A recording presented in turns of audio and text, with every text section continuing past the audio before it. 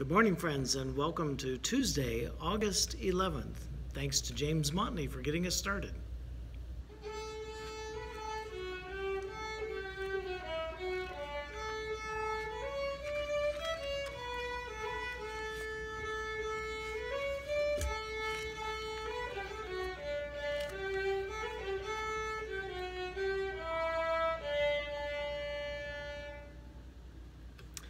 And our devotion is from the Upper Room Disciplines by Rachel Schurbus.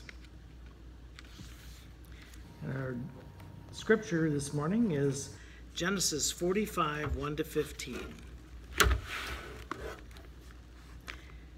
Then Joseph could no longer control himself before all those who stood by him, and he cried out, "Send everyone away from me." So no one stayed with him when Joseph made himself known to his brothers. And he wept so loudly that the Egyptians heard it. And the household of Pharaoh heard it. And Joseph said to his brothers, "I am Joseph. Is my father still alive?"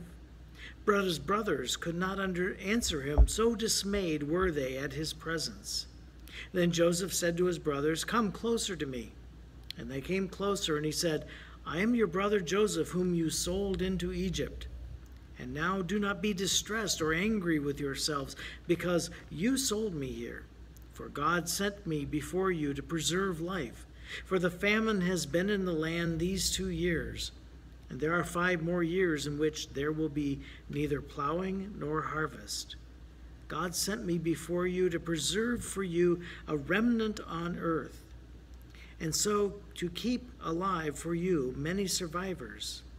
So it was not you who sent me here, but God.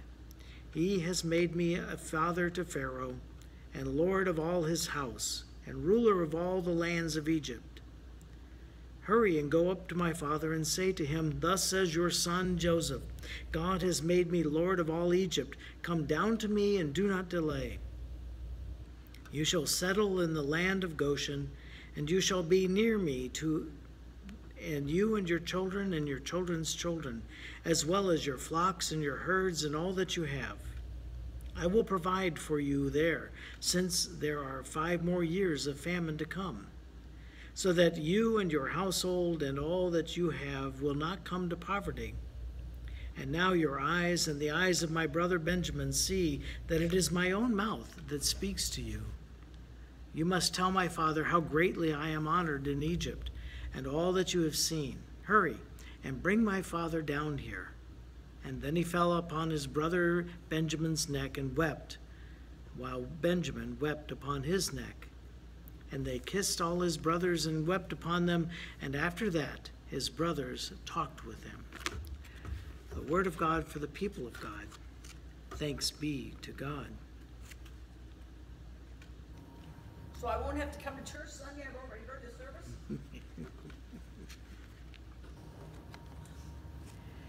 So Joseph stands before the brothers who once drove him into exile. He not only forgives them, but he also affirms God's gracious initiative, shining through their past vicious behavior. And now, do not be distressed or angry with yourselves because you sold me here, for God sent me here before you preserve life. So it was not you who sent me here, but God. While Joseph celebrates God's sovereignty, his brothers retain responsibility for having harmed him. Likewise, the good things that God brings about, even through the stupid, sinful things that we do, does not exempt us from personal accountability for our hurtful actions.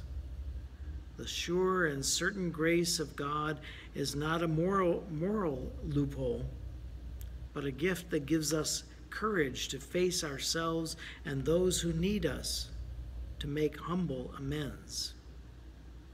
Joseph's anguish surges into the present. He needs desperately to live toward a future with his family, unencumbered by their terrible former behavior.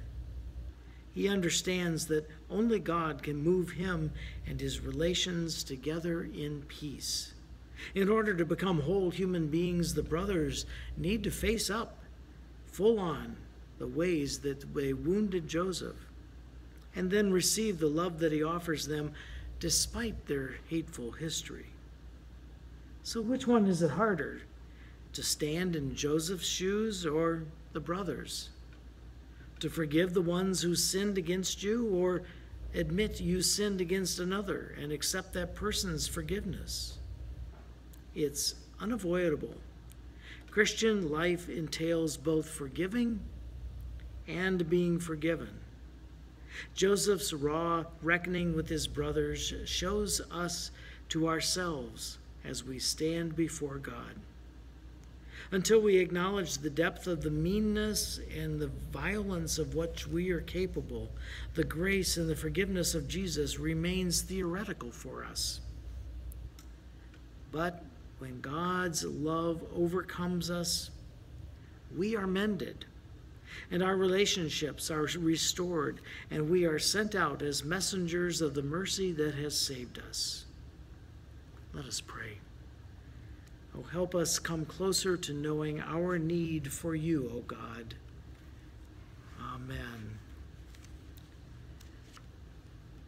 And now our hymn is number 383. This is a day of new beginnings.